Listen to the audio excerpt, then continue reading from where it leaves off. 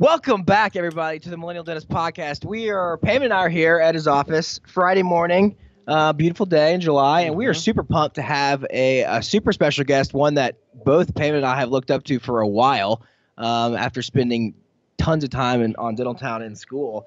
But Howard Farran himself. Yes. Welcome, Doc. Oh, man, it's a huge honor to be on your show. It's so damn cool to watch you guys. Yeah, we appreciate it, though. No, we appreciate it. Honestly, this is extreme. I mean, last month when me and Ryan talked, I'm like, man, can we get him? And I've been very blessed and excited to do this, man. Been waiting for this. What's good with you? What's new with me? Gosh, I just celebrated my 30-year anniversary in my dental office, and you just opened yours up, so you're like my kids. Just having grandbabies. That's the new thing with me. Just got another one, so that's just when you're 54, the neatest thing in the world is grandchildren. So, you guys have kids? No kids. No kids. No kids. So you guys are dental millennial geniuses.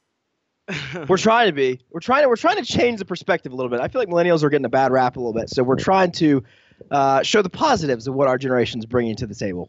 Well, when you get to my age, you don't figure out what's right and wrong. You just start recognizing patterns. And every generation, going back to recorded literature, thinks the next generation is going to screw up. But then you look at every 100 years that goes by, the civilization just gets better and better and better. So this is a pattern.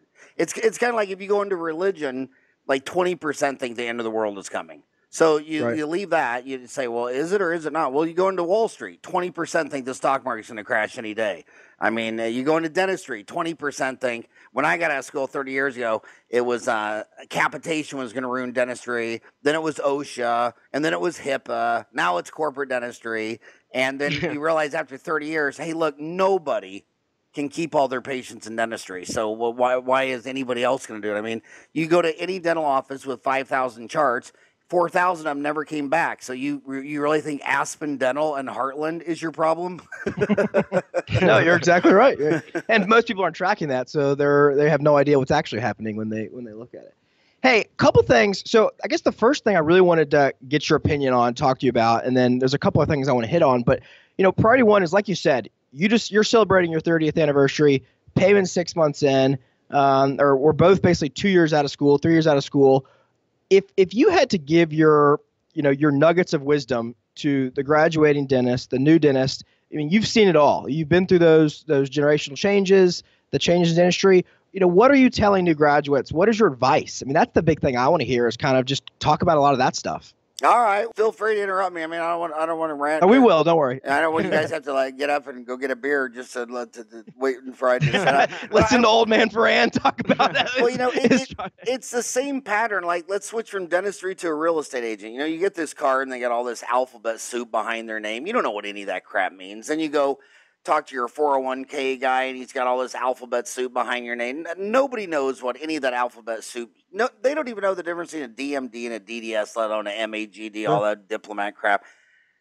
What you need the most is the chairside manner. What you need the most is to be able to connect with humans. Now, the research is showing that you only got like 15, 20, 30 seconds to make this happen. And the dentists that crush it, they have that skill with their staff. They're able to attract and retain quality key staff. Like, talk about practice management. I mean, there are a dozen amazing practice management consultants, but you don't even have to learn any of that if you hired an office manager who already knows all that. If you can attract and retain, I mean, some dentists get to work and they're control freaks. They don't understand leadership. They'll walk in their office. They'll walk up to the front desk, and the first thing they'll say is, "Why do I have an opening from 2 to 3?" And she's sitting there looking at you like, you're a monster. Like, good morning to you. You're an idiot. So true. And having the soft stuff is the only thing that matters. You sell the invisible. When I go buy an iPhone, I mean, you could buy it from an ATM machine. I mean, it's an iPhone. It's a standardized product. When you go buy a Coca-Cola, you actually do get it out of a machine. Bottled water, it's just bottled water. But when I come up to you and you say, well, I know you came in here for a $20 oil change, but I really need to change your transmission fluid in your air filter pump. Well, in about 5 seconds, I'm going to look at you and think, okay, are you selling me for money, or do I believe you? Your air conditioner goes out. So some man shows up And he says, you know what? Your air conditioner's old. You need a $9,000 new air conditioner. And in about 5 seconds, I'm just looking at you thinking, do you just want $9,000? Or do I really? You're selling the invisible. When you tell them that they have 4 cavities and that they're $250 each, they're thinking, okay, do you just want $1,000? I mean, $1,000? I mean, are you trying to go to Disneyland? I mean, so to get that, it's all the soft stuff. So the dentist who understands people and makes a conscious effort. Now, some dentists are just born monsters. They're dicks. They're not nice guys. But they turn Hollywood when they go to the dental office. I mean, look at these actors. They'll tell some actor, okay, now we're going to do a movie, and you're going to be Gandhi. Well, they're just like, okay, I'll become Gandhi. And then the whole movie, they're Gandhi. When you walk in that door, you go from your car to on stage with your staff and your patients. And the people that just know how to press the flesh, run for mayor, have the right look, make people likable in 5 or 10 seconds. So you go and do a hygiene check. I mean, some people go down and they sit down. The first thing they do is start looking at the x-rays. It's like, well, good morning to you. Am I just a set of teeth in a chair, or am I a human? But then there's that other dentist who walks in there and just makes eye contact and grabs her hand. I mean, I feel like I'm in Phoenix, where there's a gazillion 80-year-old ladies that retire down here that aren't going to live in the snow in North and South. 10% of this town is from Canada.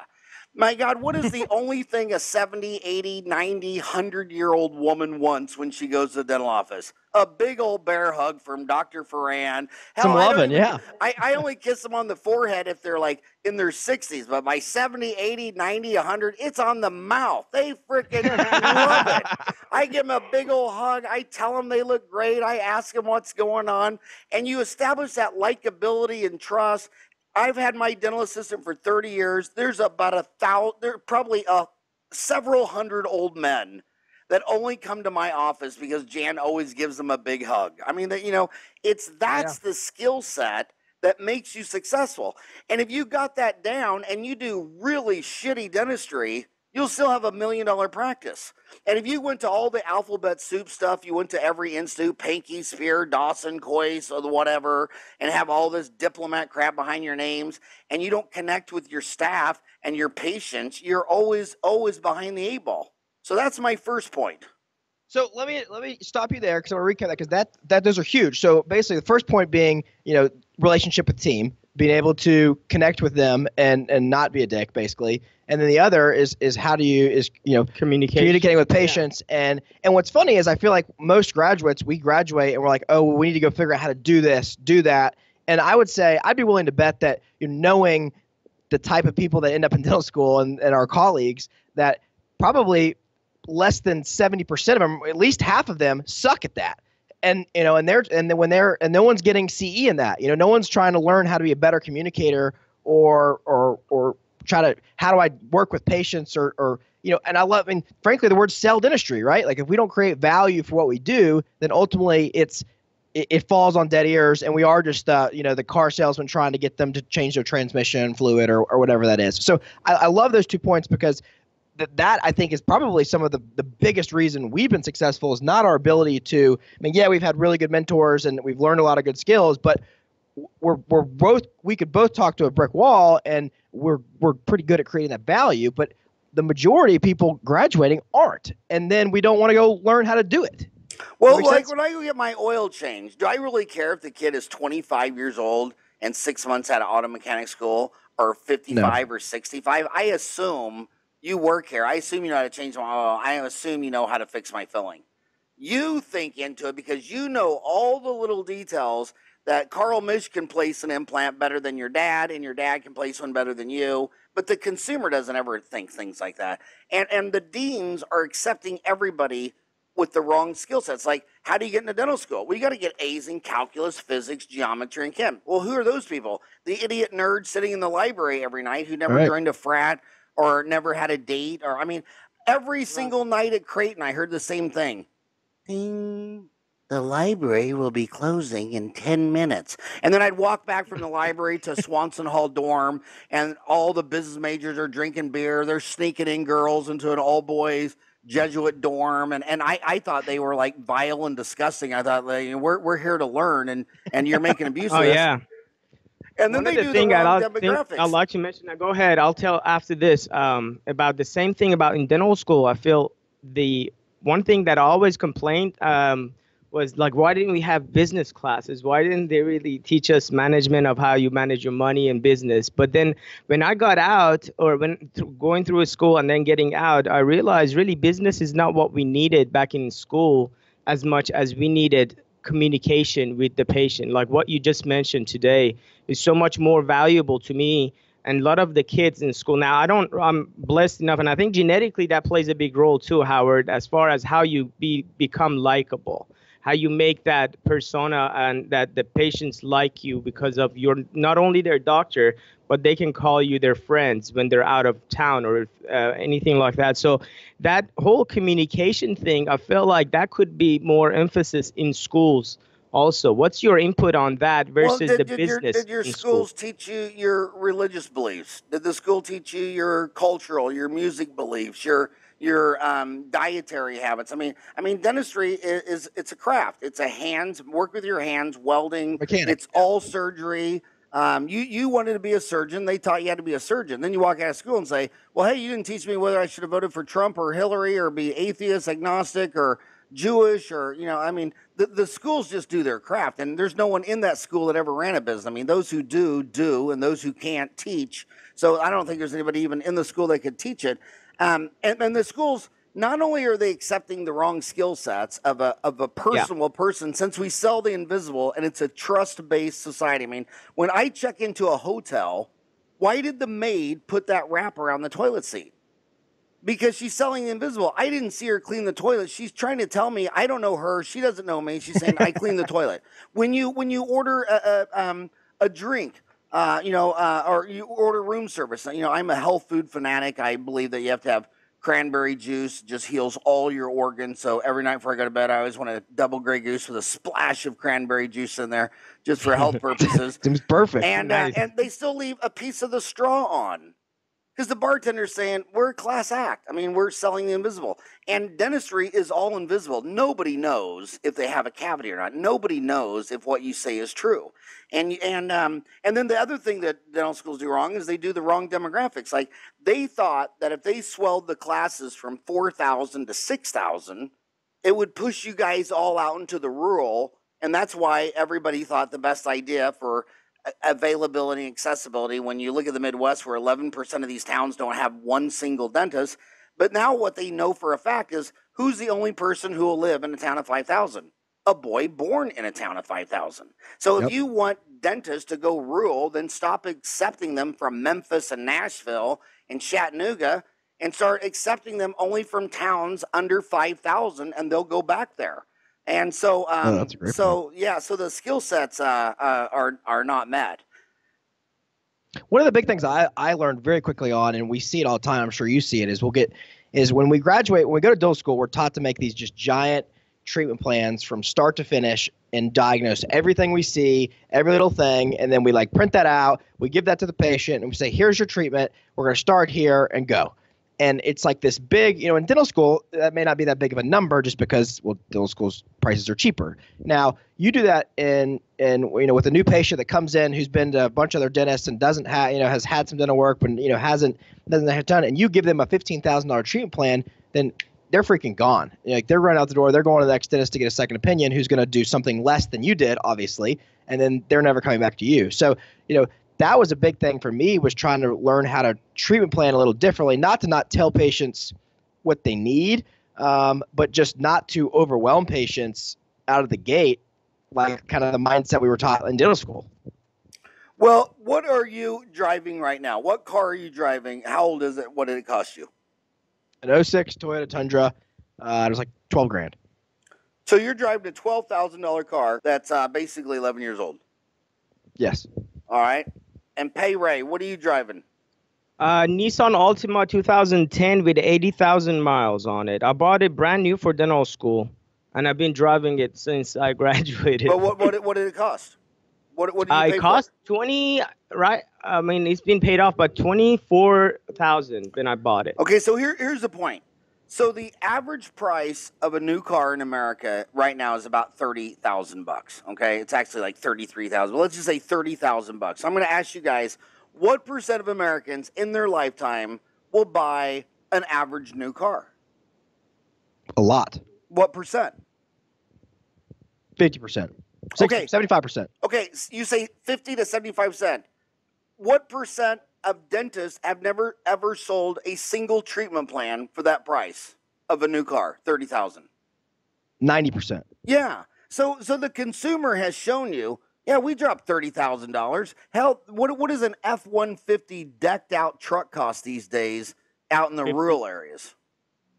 50, 60,000, some of those. Oh, absolutely. And these people have no problem doing 50, 60. So it's the treatment plan presentation where some people, like, okay, I'll give you an example. I've got money.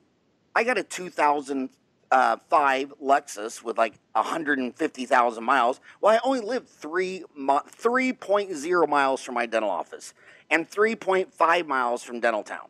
And so I figured the worst case, so every time I take it in for an oil change, every time I take it in for an oil change, they say, well, if you give us your car and give me a check for $95,000, I'll give you a new one. Now, they didn't say you have to buy a new car, and I never came back. They just showed me what's going on, and I'm like, well, I just don't want to give you $95,000 to upgrade a Lexus that it's never farted since 2005, and I only drive it 3 miles. And I actually think it's going to be cool because I really want to get 250,000 miles out of it. I mean, I'm a cheap bastard, and I'm at 140, and I want to get 250,000 miles out of that. And the bottom line, so you can present that, well, I'll tell you what. I mean, obviously, you don't have to do anything. I mean, I don't think anyone's ever died from a dental cavity. Obviously, we could just do everything, and you could leave here with a brand new car, and it's going to cost you $25,000. Now, they don't want to hear, well, number 3, we'll need an RCT build up in the ground, and number 4, we'll need. They just want to know a price. When you go to a car lot and they say, how much is the car? Well, did you want a transmission? Because the transmission is going to be $1,200. Did you want wheels on it? Well, they just shut up and tell me the price. Omar Reed, I watched that guy in Phoenix do it better than anyone. I mean, Omar Reed would walk up there and he'd just look in their mouth. He'd already looked at their X-rays and study models. And he'd say, "Look, we could do nothing. I'm pretty sure at your funeral they're not going to say you died from a dental cavity. What you're concerned about, why you came in, you broke that tooth. We can crown that. It's $1,000. We can start it today." Now, if you said to me, I want to leave with a perfect set of teeth, that's $25,000. I don't care what you do, but I need to know what you want to do. Well, if you said that to 5 people and one said yes, we did a $25,000 treatment plan. If you said it to 100 people and one said yes, you got a $25,000 treatment plan. I'm telling you, 90% of dentists have never done it one time in their entire life, and half their patients did it in the last 5 years. I mean, this country sells million. I mean, sometimes they'll sell 25 million new cars a year in this country of 325 million. Clear Choice. Last year they sold 18,000 arches of all-on-4 at $25,000 an arch. And if you're getting upper and lower done, you gave them $50,000. So they can do that 18,000 times a year. And the dentist practicing across the street has never done it one time in 40 years. Let me interrupt you with that a little bit, though, because that's a great point. I totally get that. My question then becomes how do we do that? How do you start to do that? And the other thing is, I feel like and maybe this is the excuse because we've only done this for so long, but then it boils down to money, and then they don't have, and with the car thing, then they don't sell $50,000 cars, they sell $300 payments, right? Like that's the whole mindset there. But I mean, do you believe in kind of that we should be doing more payment plan stuff to make things affordable, or how do we get to the point that we're confident enough to where we can present a $25,000 treatment plan and not shaking our boots? Well, so in the United States, anything over $1,000 is financed 90% of the time. So only 10% buy purchases over $1,000, a car, a house, and cash. They're always over 65. So those are the idiots you decide to give a discount to. Well, we're going to give you a senior citizen discount since you don't have any kids, you paid off your house, you don't have a car payment. You should give the Mormon lady with 5 kids the senior citizen discount because she's broke. But yeah, financing is everything. I mean, I'm Irish, and we were saved by Mr. Singer. There were like 85 different sewing machine companies. And when 1 million Irish washed up on the shore after the famine 40 years before the Statue of Liberty, and the only jobs were textiles. But in the textiles, you had to have a sewing machine. They were $50. There wasn't one guy from Ireland that had $50, and everybody wanted their $50. So old man Singer said, I'll tell you what, I'll give you the sewing machine, and you'll get a $3 a week job. But on Friday, when you get that $3, you're going to come back and give old man Singer $1. And he bankrupted everyone. Everybody says that Henry Ford started the assembly line. It's like, okay, but what's the end of the story? Why did they close it down? Because GMAC financing, GM started GMAC financing. He said, old man Ford, he wants $668 cash. You come over to GM and get a Chevy, and we're going to make installment credit. So everybody who comes to an industry with installment credit walks out as the leader. So you have to have financing. And the reason I love Care Credit most, and this is no advertisement, no money, nothing like that, Sure. is because the Care Credit, they don't want any new patients because every dentist in America has already signed up for them and used them once. The best thing about Care Credit is to blow your self-limiting beliefs, because they will come into your office with your staff and then you can say, what do you want to look at? All the dentists in this area. You want to look by zip code? You want to look by, what do you want to look at? And they'll open up and say, okay, your average Care Credit is $400. And for your whole zip code, it's only $418. But look at these two guys, and here's their damn name. Here's their address. These guys, their average is $5,000. So you're telling me that everything's wrong because of Korea, North Putin, and Trump met with a Russian, and all this bullshit, toxic noise, because you would rather backseat drive the White House than backseat drive the man in the mirror. And they'll say, well, dude, how come you're all young, good-looking, hot, energetic, and you only did 3 Care Credits last month for $400, and that old fat bald guy across the street did 5 that were over $5,000 last week? Wow. So when you see that, it really checks your balance. I mean, so that's why I love Care Credit. No, that's Just huge. That's kind of eye-opening. I mean, I kind of want to go look at ours now too, because I feel like that's an area where we could totally bring the rep in. Yeah. I mean, It's funny you said Care Credit. We were #1 in the country when I was at the corporate, because our office manager Melinda, she did a great job of doing the Care Credit. We sold $900,000 that year at the Care Credit. Well, you don't walk in the room. You don't walk in the room and say, my God, if we did everything you needed, it'd be $5,000. They walk in there and they smile. How are you doing? Great. Well, I'm so excited because you have amazing credit. If we did everything the doctor thinks you need, it would only cost you $80 a month for 3 years to get everything fixed up. And the only thing I heard was, I like you, you're likable, you're sweet, I'm smiling. And who doesn't have $80 a month for 3 years? Boom. Yep. And on that treatment plan presentation, I always like to talk about Seinfeld, too. I love stand-up comedy the most. I've done it 100 times because, there's no props, there's no monitors. I don't even like comedians that pull out a puppet or a toy box. Or I respect Broadway 100 times more than a movie, because some of those movie scenes will take 30, 40 cuts where Broadway's live. And Seinfeld will talk about how on Monday he'll write a joke. And then Tuesday, his whole day, he wants to take one word out of that joke, make it tighter. Wednesday, he'll do the same. So he'll write a joke on Monday, and Tuesday, Thursday, Friday, Saturday, the rest of the week is, I don't want to say a joke in 19 words if I can say it in 7. And the quiet, the succinct, that's how humans work. So what's the dentist's response? He's staring at an x-ray, babbling about a root canal for 5 minutes. I mean, imagine. We talk ourselves out of stuff. Oh, my God. I mean, if I went to the doctor and said, hey, you need to call, you're 50. When I turned 50, they said, look, you're 50, so you need a colonoscopy, you need an MRI of your brain, and you need a, I think that was just it. And I just said, okay. And that was it. I mean, he didn't explain to me for an hour and a half what could possibly. And then when I did a colonoscopy, I walked in there, he didn't show me previous video films he had shot in other people's assholes and all the things he had found, from lumps and bumps to a set of car keys. I mean, he just you're 50, dude, and colon cancers, we just need to do that. It's a real deal. Yeah.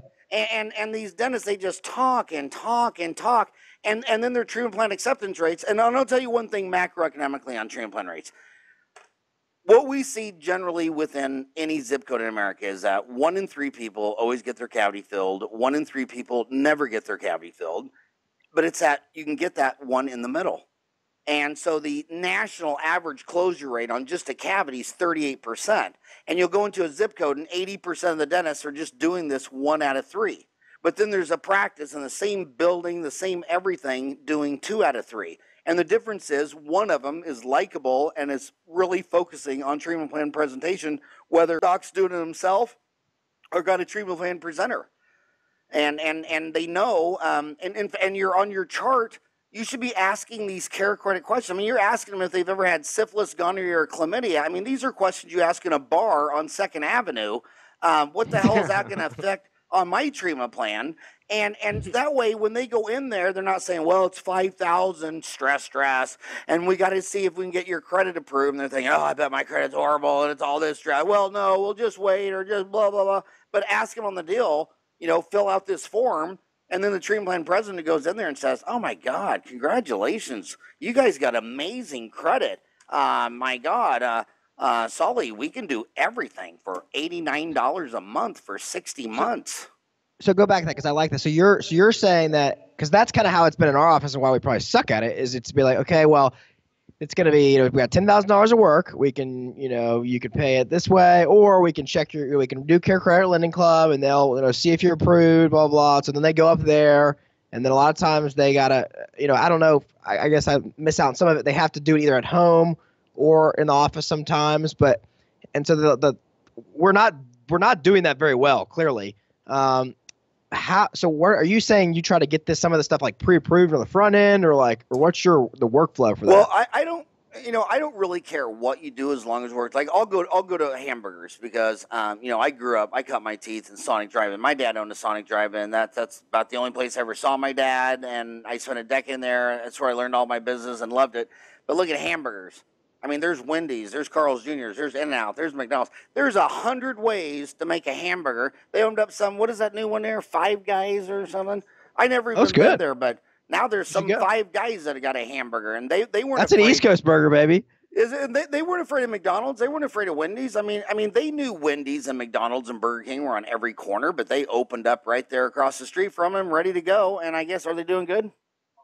But the bottom line, I don't care what you do. The first thing you got to do is start measuring it. Because I'll walk into a dentist, I'll say, "Hey, Sully, if 100 people walk in the cavity, how many do you close and convert to drill, fill, and bill?" And they just look at you with deer eyes. Okay, so if you don't know you're getting an F or a D, what's the first rule at AA meeting? You have to admit you have a problem. You have to go in there and say, "Hey, I'm Howard and I'm an alcoholic." You have to go in there and say, "I only got a 38% close rate," and then you share that with your team. Like we know in our team, we can line up everybody. We have a pecking order on who has the highest close rate. I mean, my 30-year dental assistant Jan. I mean, everybody in the office wants her to do the job, but sometimes she can't. She's busy. She's doing something else. So then, who would be your second go-to person? Well, we'd want Dawn. I don't even make the top 50 percentile, and I'm a dentist with an MBA. The alphabet soup shit means nothing. And the terms we use, 5,000 words of Latin and Greek, they don't even understand. But I would start measuring it first. Then I would realize, okay, if half of our patients have bought a $30,000 new car, what's the difference? Well, you go see the car, it just says 30 grand. And then you sit there and then you go see if you can get approved. A lot of these people get approved before they go in there. But, walking in the room and just saying, "Hey, gosh, congratulations, man. We can do the whole thing, the whole $30,000 new car for just $450 a month for 60 months. Is that something you want to do?" And so 10% of the dentists can do that every single month. It's at least 10%. And you had a great guy on your podcast, Danny. Danny Dominique. Yeah. I mean, where's he from? Beverly Hills, Manhattan, New York City? Louisiana. He's from Lafayette, Louisiana, where the shoes you're wearing is what they wear in church. Sandals, flippers. And this guy is doing that every other day in Lafayette because he's good looking, he's charming, he's succinct. You know what we do is about the only thing we do is if we just took out all the teeth, place just 4 little implants, put a denture on there, It looked like a Hollywood smile. It's $25,000 an arch. We could do the upper and lower. Is that what you want to do? Well, he's just all good looking and shaking your hand, and they're like, well, yeah. Looks like I'm not going to be able to buy that F-150 Ford pickup truck this year. I'll have to buy that 2 years down the road. It's just, that's your competition, not Heartland and Aspen and Pacific across the street. So I kind of want to, the next thing I wanted to hit on before, before we wrap up, I want to transition a little bit is, I'm hitting on you just a tad. You're a little bald for my taste. I mean, I'm trying to, the student loans is like the biggest thing that's everybody is terrified about graduating. And it's, and you graduated and bought things in the era where it was like, 12% interest only or 15%, whatever. And yeah, student loans are high. They're getting 7-8%, but we're seeing that over and over and over be a big fear, and it is a reality, but a big fear of holding, new graduates back. So I'd love to kind of get your thoughts on, how do we deal with that, and what are the ways to overcome that and look past that to continue to invest in yourself and your practice and make yourself grow, but managing that too. Hey, and your retirement. Is that Dr. Hoslinger coming in? No. How are you, sir? Tommy. Sorry, you're good. You're good. Potential patient, maybe. Potential patient. If you guys need, I'll say you guys need to talk to him. Payment will take this. We'll keep going. I would say this, that number one, student loan debt is not anyone's problem. The only problem that you'll ever have lives in between your ears. It's all these self-limiting beliefs. It's, you're your own worst enemy. No one else is going to be your enemy. You talk about a $350,000 student loan. You think that's bad. What percent of that class will eventually walk out there and buy a house someday that costs more than $350,000? Most of them. All of them. What percent of them will get divorced? Half of them. Half of them. What's the average divorce cost in dentistry? Super expensive, I would imagine. I've never seen one under $1 million. Mine was $3.8 million. Oh, it was gosh. 87 times. Whatever. Let me take that. It was, I should know this number now. You're probably not bitter about that at all. But the bottom line is, Ryan, take 3.8 million divided by 87,000. I'm just curious myself. My divorce cost me 43 times more than my damn student loan deal. The reason you're not opening up a dental office, not because you have student loans, not because you're going to buy a house bigger than that someday, not because you're going to get divorced for millions. The reason you know what to do. Start your own business. You've just decided not to do it. I mean, it's like I'm fat. I know when I'm eating ice cream that I shouldn't be. I know I should never eat that shit again. But I decided I'm going to eat it anyway. You know that if you have $350,000 in student loans, working for Aspen and making $125,000 a year and then paying taxes, and then you get comfortable, so you go buy a house and a car and start eating out 3 nights a week, that it's a trap and you're going to be there forever. They pay you just enough to kill all your dreams. I mean, they're like, now you're coming home and your wife's pregnant, has a kid, and she's like, well, you make $125,000 a year. My mama only makes $25,000, and I don't know, it seems risky to walk away from that job and start your own business, and why don't we just stay put and kill all of our dreams and you go work for the man for the rest of your life? And the bottom line, you should start a dental office, so it's not the student loans. I mean, you borrowed $350,000, but you can't borrow twice that amount to buy an existing office. It's just all in your head. I graduated May 11th of 87, and my office saw its first patient September 21, 87. That was a couple months. And I'd only had done like 50 fillings, 14 units of endo, 10 units of removable. I mean, well, my thing is too, is like you're investing in yourself. Like if you look at one thing, I mean, the default rate on dental practices is like super low, It's 0.4%. So 99.6% make it with a 0.4% default rate. Yeah, that to me, like right there is huge. And like you said, the idea of learning like $350,000 is a lot of money, but the reality is, we're both over $1 million in debt now between, practices and houses and things. And so it's like learning to kind of be comfortable with the debt is good. What are your thoughts? I mean, the other thing I'm seeing is that I'd like to kind of touch on, which is I think part of the problem is we have a lot of your age group, like my dad, who is How old not is your dad? 54. 53. So God, I think I'm he the same. graduated. He's born. So I'm the same age, 54. So I'm your dad. Yeah, I think he graduated in I'll be 88. your other dad. Yeah, you'd be better dads. Papa Farran. So, is that generation is now starting to get on cruise control slash, going down. They're not investing in their practices. They're stopping to invest in technology. They're trying to tighten up because they haven't done well in retirement. And so they're trying to get real lean because they think they're going to take home more. And so now they're less willing to hire associate dentists. And so there's not a lot of, associateship type practices that it seems for new graduates to get a part of. Do you see what I'm talking about, or do you think that's an issue? I would say this. When I was a little kid, you always heard all your older grandpas and uncles and everybody in the community. There's a big conspiracy theory that the only reason America always went to war is because it was so good for the economy. Well, World War II, you destroyed Germany and Japan. Those were the only two countries that made cars and refrigerators and anything you wanted to buy. So that was really good for the American economy.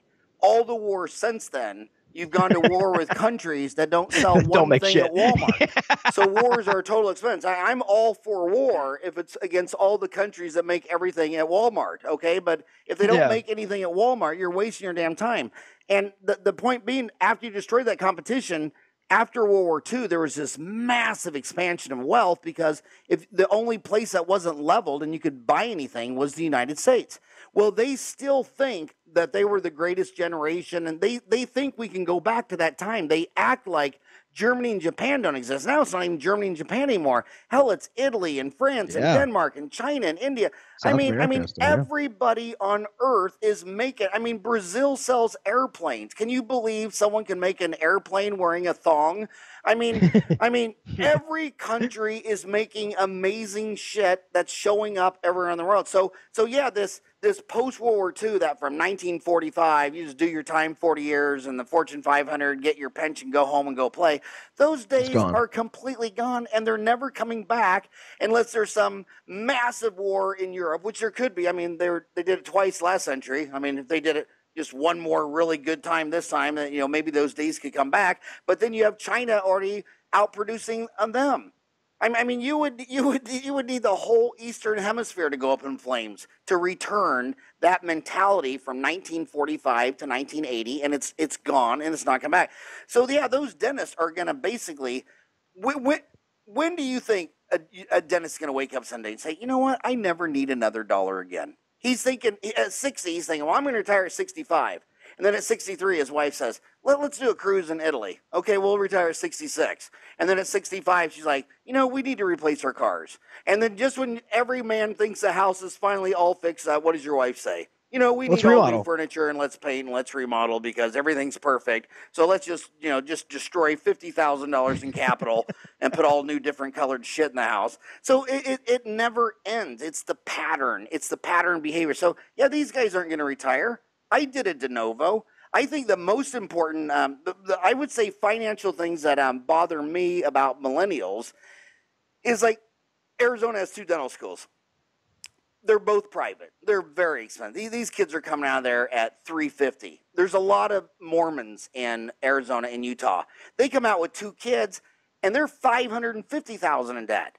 And their mom and their mother-in-law live right up the street. And it's like, okay, dude, you need to go back home, and you need to live with your parents, and you need to drive a $1,000 jalopy, and you need to start your own office. You need to live below your means hardcore for 10 years. Oh, hell no. They go, well, I've already got 2 kids, so I need a 5-bedroom house, and I was $500,000 in debt, and I got a $500,000 house, and my sweetie wants the hottest SUV because she didn't want to pull up in the LDS parking lot, the only one not driving a new Suburban, and they just live so far above their means. And then you do it with this technology stuff.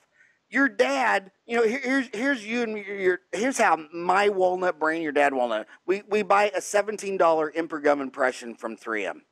We send it up the street, and he makes a $99 zirconium crown, and we cement it.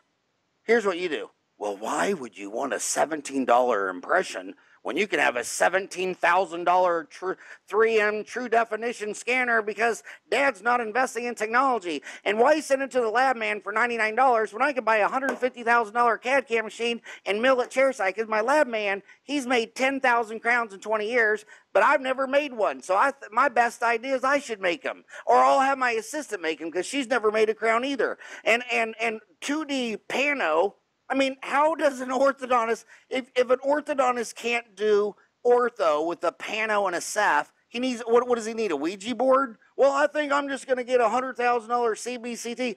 You guys buy every gosh darn piece of technological needless shit every time you turn around. And that's the other thing I see. When you see a boomer like me driving a Lexus, it's paid for. Yeah. When you see a millennial kid driving a Lexus, it's probably leased or it's on a 5-year payment plan.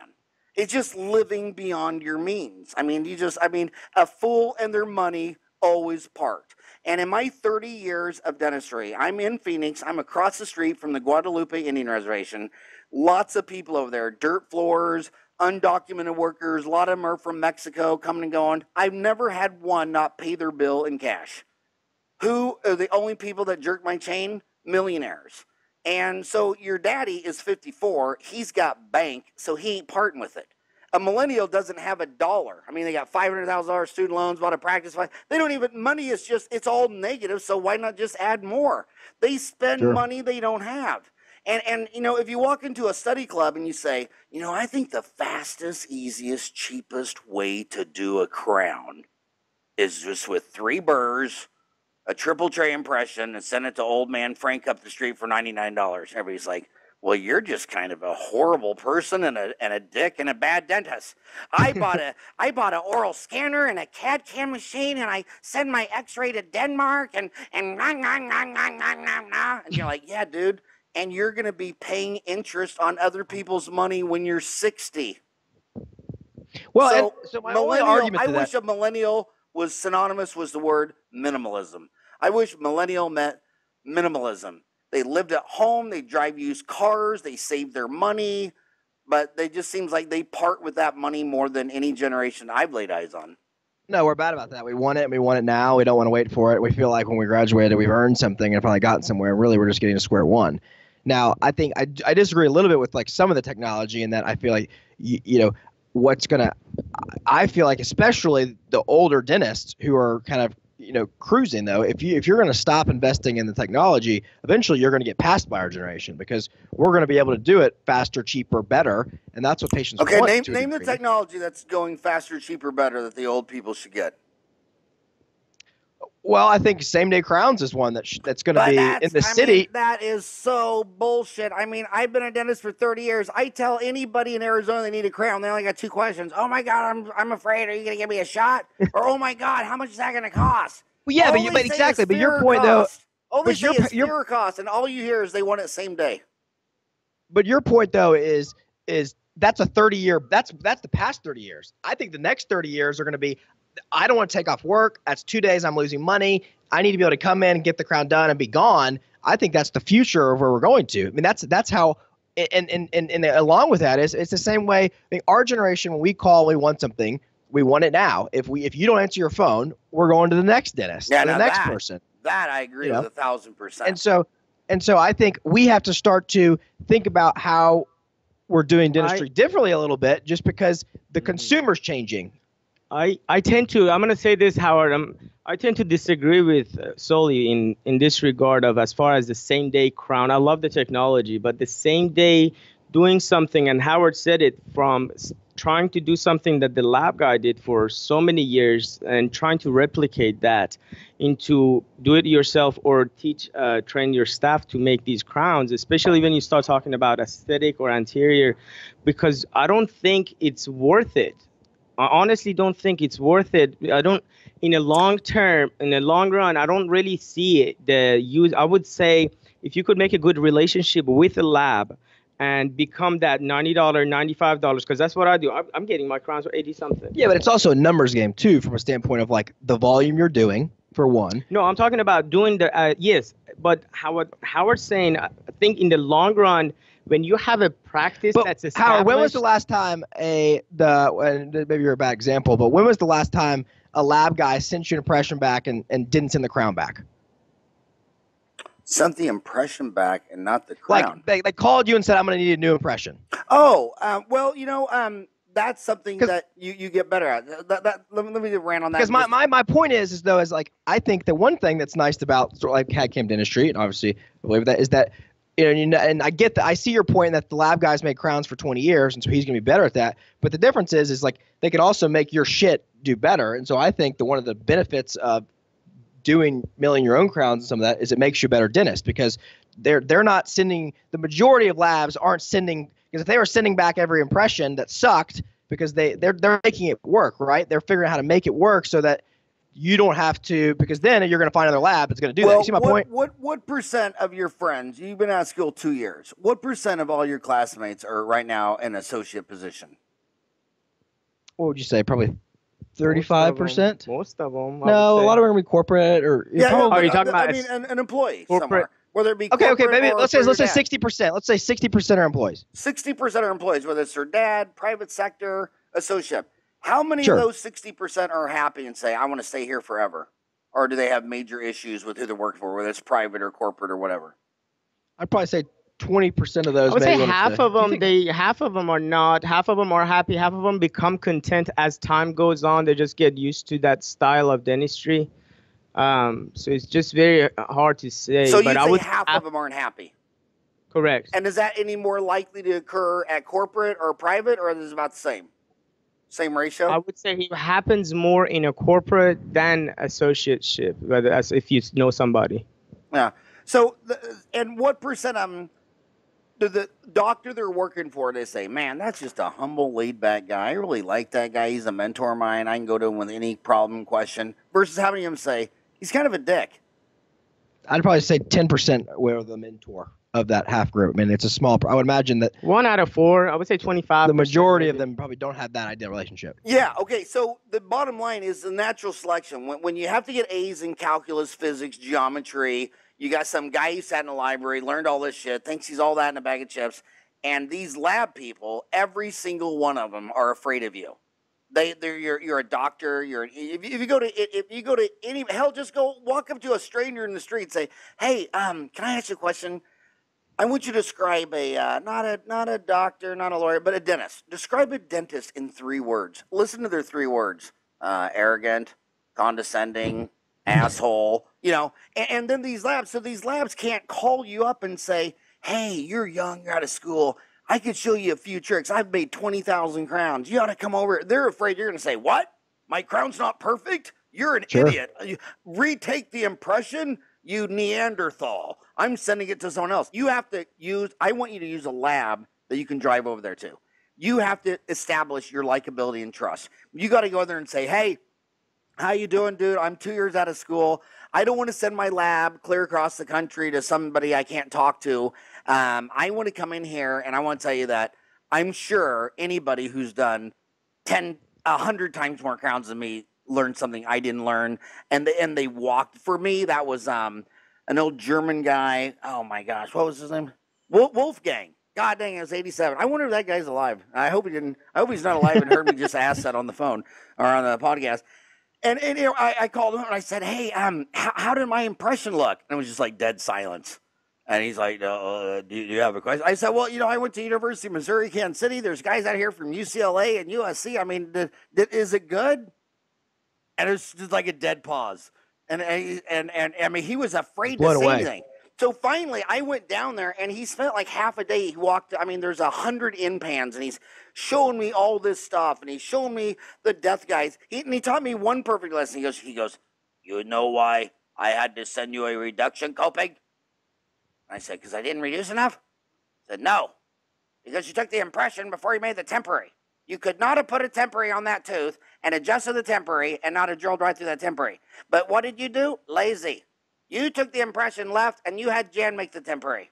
And Jan probably took 30 minutes to make temporary. You and Jan could have made the temporary together in 4 minutes, and you could have worked out. If you can't see the impression on the temporary, then how are you going to find it in the impergum?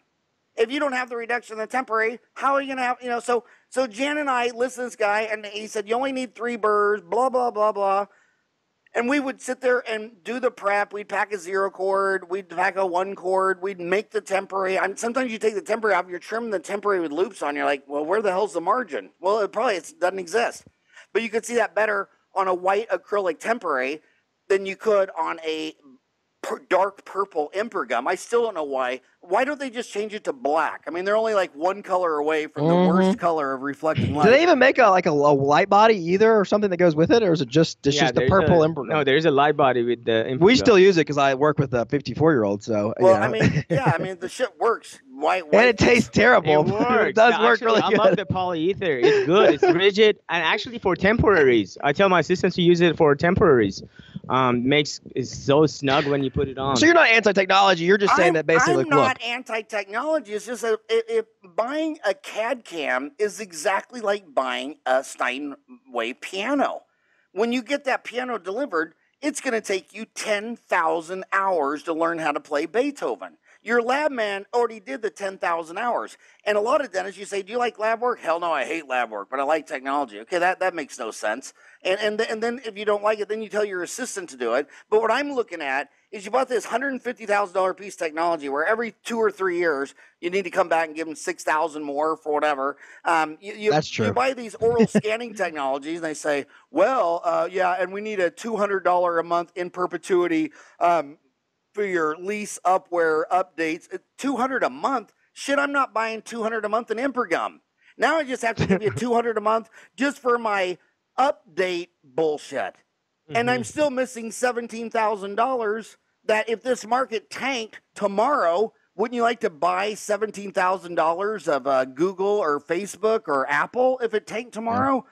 But no, you don't. It just seems like every time a millennial has a great idea, it always involves a shitload of debt. That's why I tell millennials, just quit thinking. It's true. Every time. In fact, I joke to millennials that they should go into the dental office and have a big old whiteboard. Every morning at the staff head, I'll say, hey, I woke up this morning with a great idea, and I'm going to write it down, and I pay you guys not to let me do it, okay? This is my idea, and it always involves debt, credit card, leasing, buying. And here's my idea. Why don't you go in there in the morning and say, hey, we work 16 days a month. And all of our bills for everything, you, me, everything, we have to do $2,000 to break even. So let's go do $2,000, and then we'll go to lunch. Oh, that ain't millennials are. Millennials say, well, we had a cancellation 11 to 12, so we just sat around on Facebook. And then at 12, we went to lunch because we're entitled like the government. And I'm like, well, you're entitled to going to lunch at 12? You didn't even pay the bills yet. And if you had a cancellation 11, why don't you eat a banana right then? Because someone's on the phone at 11:30 and they said they could get here at noon. And we told them they can come down. We don't give a shit about your lunch hour. We're going to hit our BAM number, our bare ass minimum break-even point. Then we can take a break. And then we're going to come back and do it again. If we come back and do it again, we got 50% overhead. But I go in there and they get in there at 7:30. They don't even turn the phones on until 8:05. They're going to lunch at 12 to 1, even if the entire morning canceled and no-showed. And they're leaving at 5, even though the doctor might have lost money for the day. And if you want 50% overhead, you know what to do. You just decide you're not going to do it. You decide, well, it's fair that since I got out of dental school, I should get a new car. It's fair that I should eat lunch from 12 to 1, even though I'm morbidly obese. It's fair. I don't think that's generational, though. I don't think that's just millennial. I think that's all dentists. I mean, I think the majority of dentists aren't looking at those things and doing those things. I mean, I think that's why most dentists aren't retiring, why most dentists are working at 65, because they're doing all those things you're saying. I think the difference actually with us, where yes, there's the problem is with the world we live in now, with social media, the access to information, that all the shit millennials do is just now it's broadcast to the world. So I feel like the 10% that do really stupid stuff end up becoming the name for the majority of us, right? And so, but the flip side of that though is that that's where I say, and I know we joke and laugh, but I'm telling you, there's a lot of really talented millennials out there who are young dentists who are going to utilize a lot of this. And the access to information. I mean, what we can learn now, that what you had to fly somewhere, do something. And I'm not saying that going places is bad. I'm a huge advocate of that. But our access to information is incredible. And so if we will actually use it and utilize it, we can get really good really quick and really help ourselves improve to where that I think that's where the older dentist is going to have to be careful because, we're going to make ourselves a lot more attractive to patients because of a lot of the things you're talking about that they're not doing. I agree with the transparency thing because, like, people always say, well, if poverty was related to crime, well, how come we didn't have any crime during the Great Depression from 32 to 36? Because no one wrote it down. Yeah. I mean, if someone come and stole your cow, I mean, how would we know that? You know what I mean? Right. I mean, they just don't know. Yeah, I think all people are the same. I think millennials, the differences between millennials will be, it's that generational pattern. Everybody thinks the next generation is not doing good. I think that every generation gets smarter. Hell, in 1880, 80% of the planet couldn't read or write. Now we have 4.5 billion out of 7.5 billion people living in a house with a smartphone with 52 million pages of Wikipedia. I think when Jobs stuck the internet and the smartphone from 2007, that next 100 years will be the greatest century we've ever had because we're going to go from illiteracy to literacy. But I do think this is undeniable about millennials. I mean, when I was a little kid, every farmer I knew worked sun up to sundown on their farm 7 days a week. Every dad I knew that had the 8 to 5 job as whatever had a weekend job. One of my friends I went to dental school with from the 7th grade to the dental school, his mom and dad were both a pharmacist, and they both had part-time jobs, and they were pharmacists. And I just see, and then I see you go to hire an associate. You go to an associate and say, well, how about 2 nights a week you stay till 7? What? Well, I'm not staying till 7. Oh, how about 1 Saturday a month you come in for 4 hours? Hell no. What do you think? I'm an idiot? You want me to stay till 7 and work 1 4-hour Saturday a month? Are you out of your freaking mind? It's like, dude, your grandpa on Sunday would get up his sun up, and he had farm chores till he couldn't walk, and it was dark, and he couldn't see, and you can't do 1 4-hour. I mean, I'm telling you, a lot of people say the millennials have less children, later in life. They're going to have less kids because they treat a child as like an economic purchase. They'd rather have vacation and condo. I say the birth rate's declining with millennials is because they're too lazy to fuck. We're working too hard. This has been fantastic. I think so many of this stuff is, I'm excited. The financing thing, I'm going back first thing Monday morning, and we're going to reevaluate that.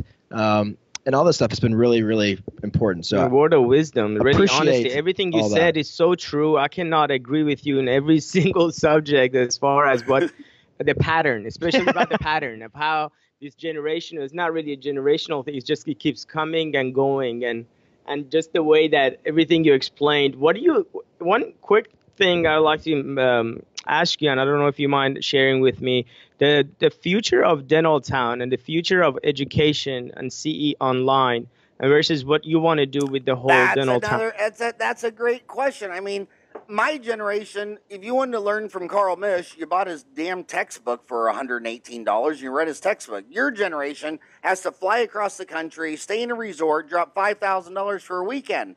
And like on Dental Town, but it's a write-off. we put up 450 courses, and some of these, like the endo continuum. I mean, people don't realize this, but that endo continuum that's like 21 hours long cost $1 million and a decade to film and tape, and you can buy that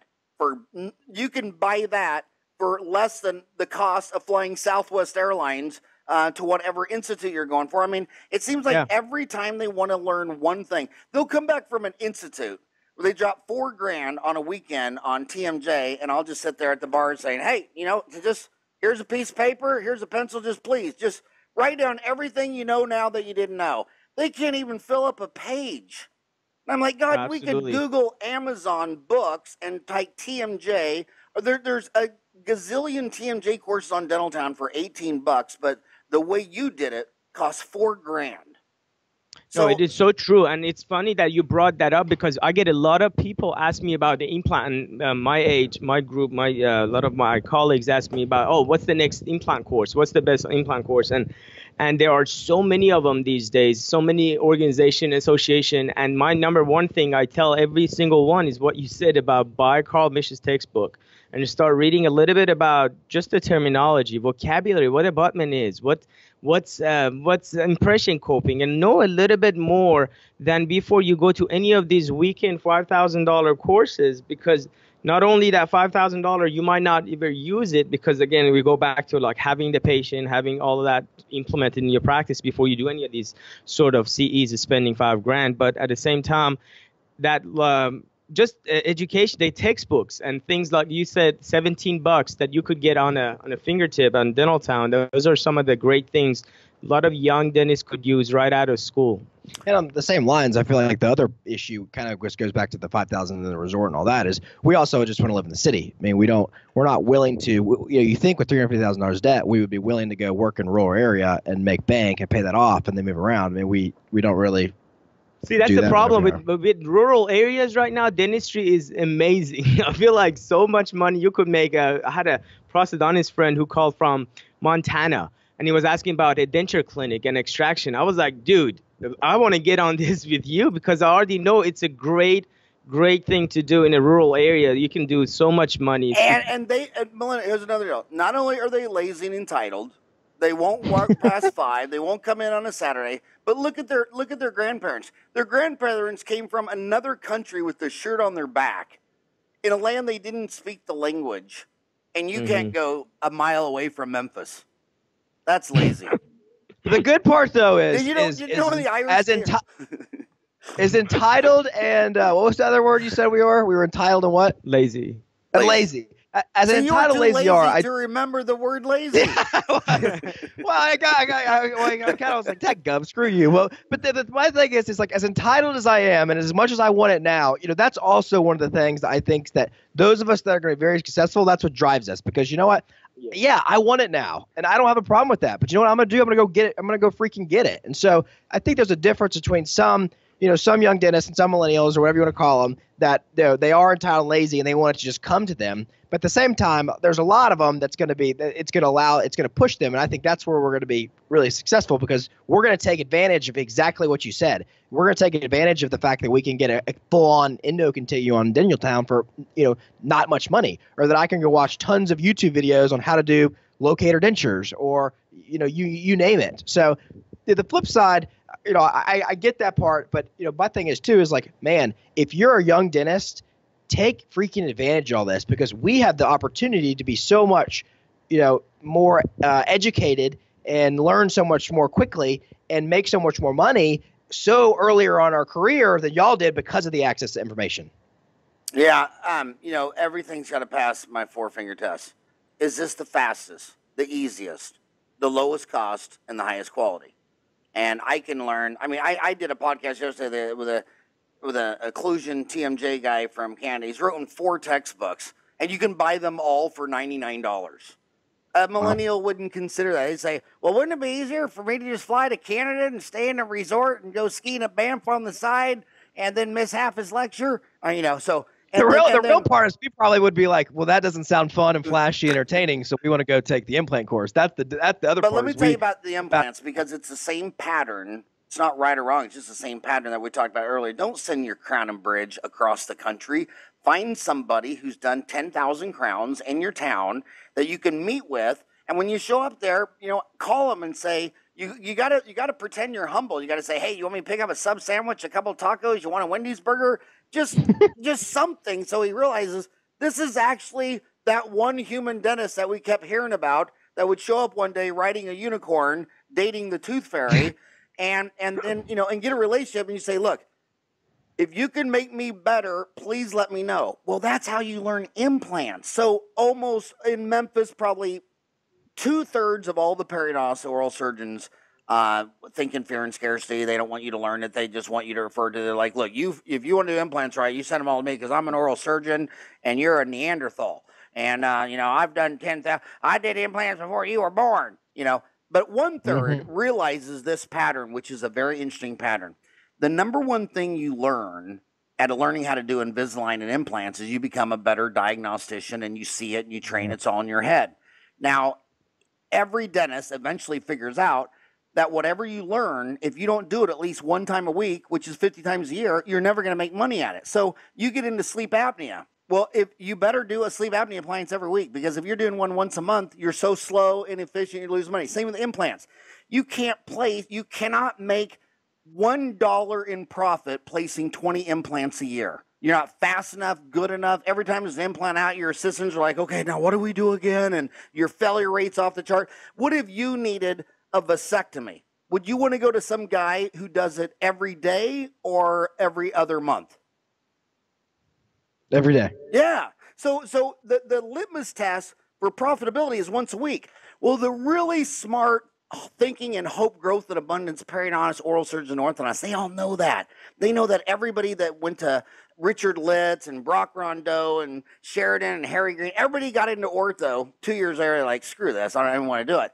So they're sitting there. I know orthodontists who will tell everybody in a 1 hour drive, hey, if you want to learn Invisalign, I got a little Invisalign study club. It's first Wednesday every month. Bring your cases, I'll help you. Because he knows you just want to do crown and bridge and fillings and root canals, and you're not going to be doing Invisalign. And even if you do them, now he's got a relationship with you. So you want to learn how to place implants? You don't need to go to goddamn Dominican Republic. You tell me no one will teach you how to place implants in Memphis, Tennessee for free? Are you shitting me? Yeah. And a lot of these periodontists, they want to extend their social network, but they're afraid of their own shadow. They're introverts. They're geeks. It scares them when they even see themselves in the mirror. And now you're going to be their friend, and they'll say, "Oh yeah, well, I'll line up my surgeries on your day off or the time that's whatever." And then you meet their rep, and then you get this social network. I mean, you should be able to learn all your Invisalign, all your implants without driving 1 hour from your house for free. But that's how our generation did it. And those are some of my best drinking buddies on earth. I mean, the people I go get drunk with watching an Arizona Cardinals game and eating a bunch of healthy wings are dentists in my zip code who practice across the street. When 2/3 of the dentists across the street live in fear and scarcity and all that, you saw my patient.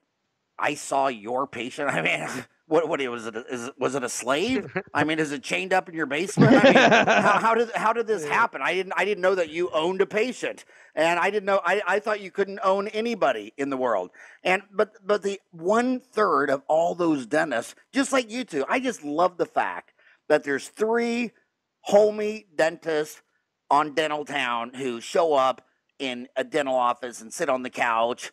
And you're already successful. You're already successful because what you just did, that pattern, you can now go do it with an orthodontist to learn Invisalign, an oral surgeon and periodontist to learn implants. Just do everything faster, smarter, easier, lower, higher quality. So ask yourself, what's the cheapest way to learn endo? Should I fly all the way to California, to Santa Monica, and go listen to Cliff Ruddle? Or should I buy the endo textbook? If I don't like reading, what would be cheaper? The endo course online by the same damn instructor, for $19. And if you just start living by those rules, is this faster? Is this easier? Is this higher quality? Is this lower cost? What do you think I learn more from? Going to Carl Misch, sitting in his lecture for 8 flipping hours, or reading his damn textbook? Probably reading the textbook. And what do you think was more organized? And which one had less jokes about his ex-wives? Which I mean, it was just... I don't know. Maybe the textbook might be enough. So I would just really promote minimalism. And the thing that you're going to learn about minimalism is that when you buy a big house, it's a money pit. Everything you buy, well, if I'm going to buy a boat, that'll make me happy. Okay, now you spend all your weekends trying to get your damn boat running. You got to go half the time you deal with your boat, you're taking it in, out, you're doing all this bullshit. Janis Joplin said it the best. She said, freedom is when you have nothing left to lose. And gosh darn it, I can't tell you how many retired patients I had that had $1 million homes and all that, all throughout Minnesota, North Dakota, and Canada. They sold freaking everything, came down to Phoenix and bought either a trailer or 1,000 square foot, 1 bedroom, 2 bedroom house. They say, oh my God, I just feel free. I don't have to mow that big yard. I don't have all that shit to take care of. That's good I advice. got nothing but cash. Minimalism makes you happy. And these people that buy the biggest house, the biggest boat, the biggest car, the biggest Taj Mahal dental office, usually 20% of them end up at the Betty Ford Center. The other half end up divorced. They're eating Vicodin just to try to control their depression. And so, they say you get divorced over three things: a third money, a third sex, and a third substance abuse. And if you combine the first two, if you start using money to buy sex, it's even worse. So it's money, sex, and substance abuse. And a lot of those dysfunctions are because you're under a lot of stress. You're living in a rat cage. And you got this big nut, you drive to work. And also on that BAM number, when your staff is always going to come to you want to raise, because raises are always based only on astrology. They say, hey, the earth has just gone around the sun, so I need another $1. Yeah. Okay, well, in that journey, when that earth went around the sun, when it started a year ago, our break-even point number was 2,000. So we went around the sun, and now our break-even point is 2,500. And wasn't that because you wanted all those instruments that aren't sharpened, and you wanted this, and you wanted that, and you want a new autoclave? How come every time you come in here, my break-even point goes up, and then you want more money? Why don't I tell you this? Why don't we have the earth go around the sun, and if you can lower my BAM number, I'll give you more money? Are we doing everything faster, easier, higher quality, lower cost? Lower cost. I love it. That's fantastic. And you're not going to lunch until we hit our BAM number.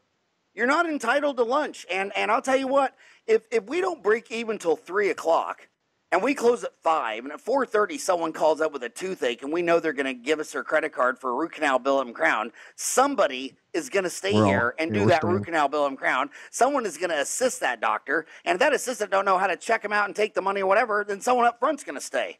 Because we didn't break even till 3, so that $2,000 at the end of the day is nothing but net, and then we're back to our goal. And then when we go through the month, if we're coming up on the end of the month and we're not going to hit our break-even point, then you say, you know what, I'm going to have to open up Saturday.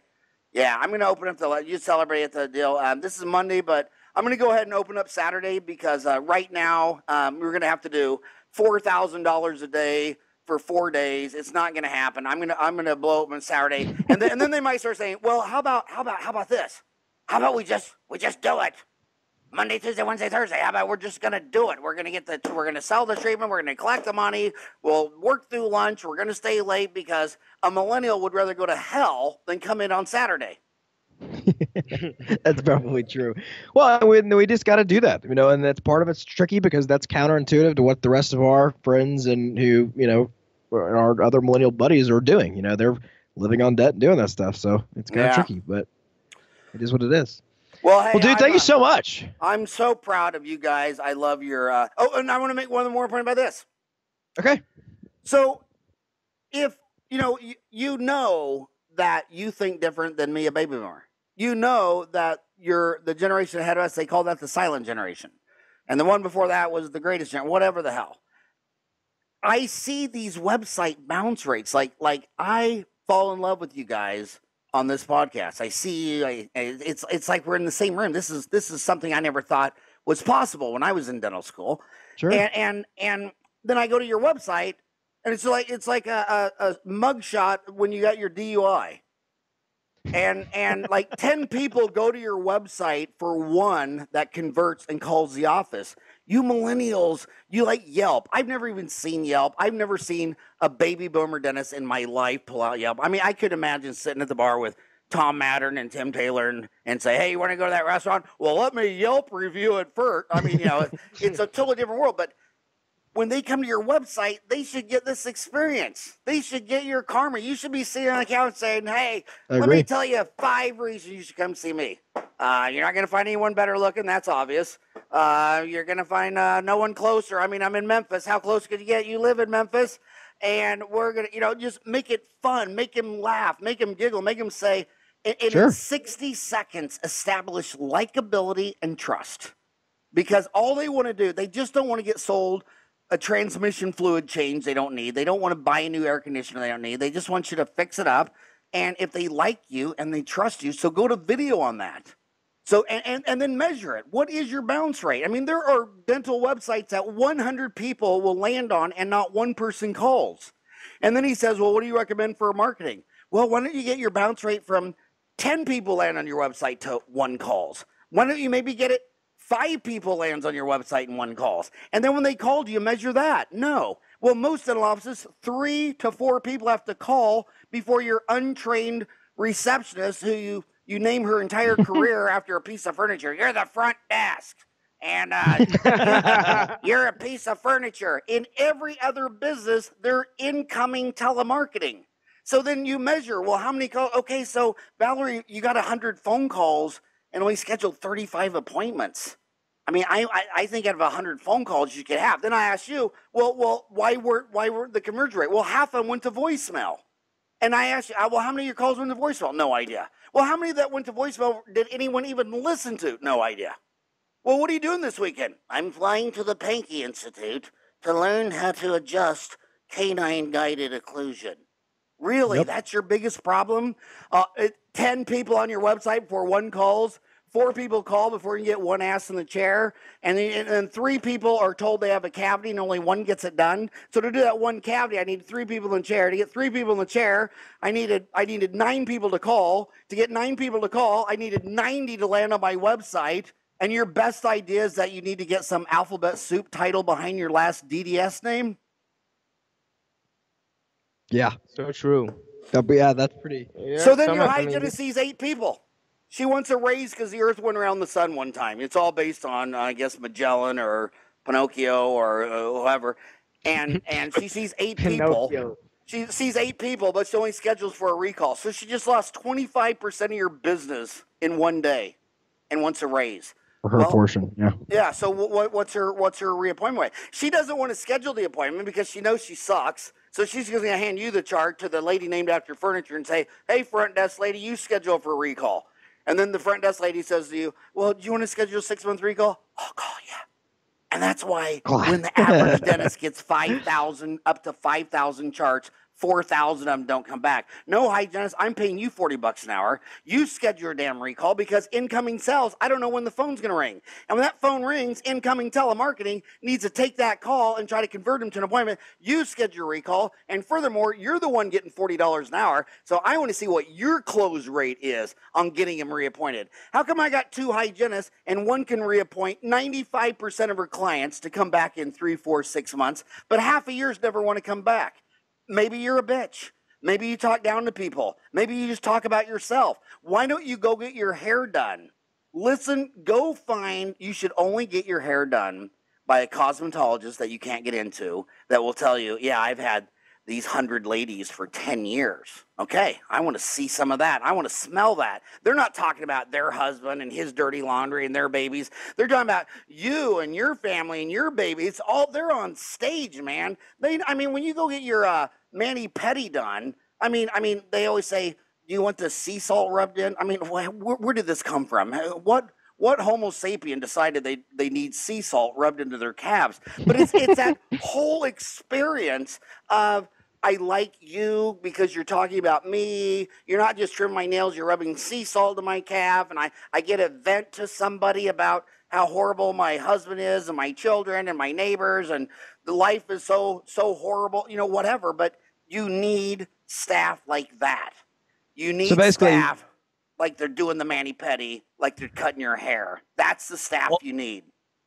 Ultimately, basically, this all boils down to what be a likable person who can communicate well, you and your whole team and staff, and the 99% of the other problems we're worrying about are going to slowly fix themselves because we're not, we're focusing on the wrong things.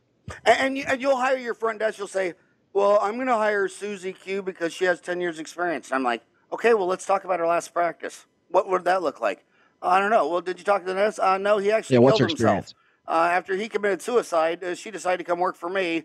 So I figure I'm about 10 years from hanging myself with rope.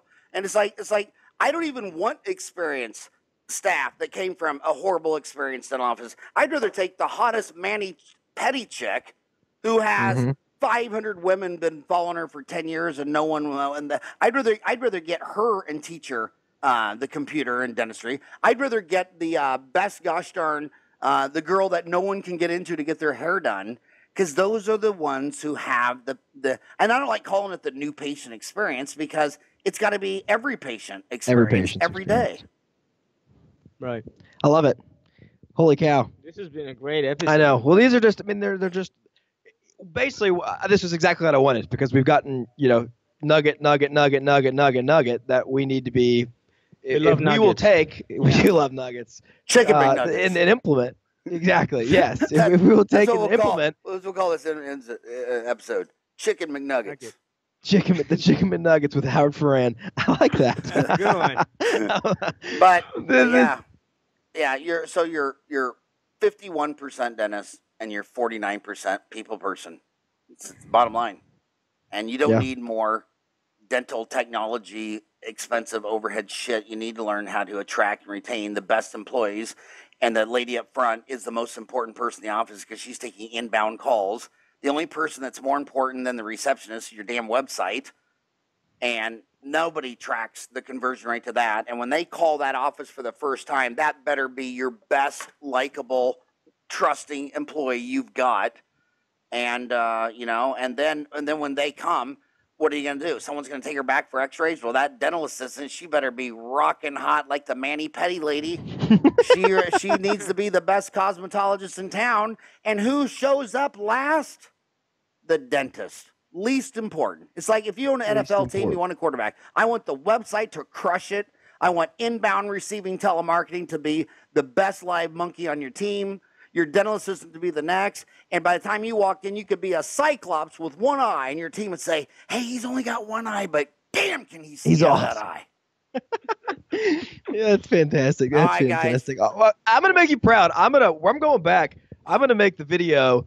I'm going to get our team and make a video on our front page that's basically like 5 reasons you should come to us, or 3 reasons you come to us in 60 seconds. I'm doing that. I like that. Yeah, I'm going to send you links. Get likable and trust in video, because like if I just saw 2 still pictures of you, I wouldn't feel anything. Like douchebag 1 and douchebag 2.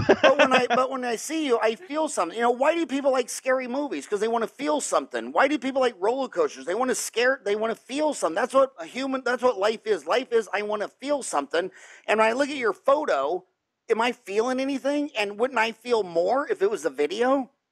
And this stuff is so obvious, but humans move slow. I mean, for 40 years, they had silent movies and record players.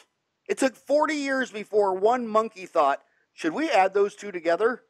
And that was an explosion. Then the third monkey came and said, hey, I'll add popcorn. Now they can eat, see, smell, hear, and the movie industry has never farted since. I mean, make them land on your website and feel something. Scare them. Make them laugh.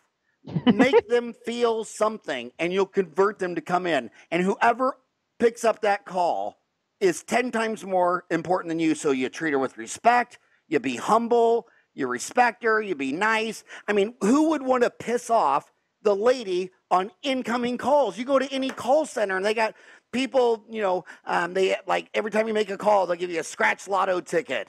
They're feeding you. They got measurements. They have contests of who's converted the most calls. I mean, when's the last time you went to your front desk, say, I'll tell you what, we measure our calls. We get 20 inbound calls a day. Every damn incoming call that you schedule, I'm gonna walk across the street myself, my own fat ass, and buy you a lotto ticket. I hope you get 10 people in today and win $1 million by 5. I mean, just the fact that you're even focusing on it, you'll crush it. And I smell that you guys are both gonna crush it. We hope so. We appreciate it. Well, thank you so much for coming on the podcast. We're excited. All right. Have a great day, guys.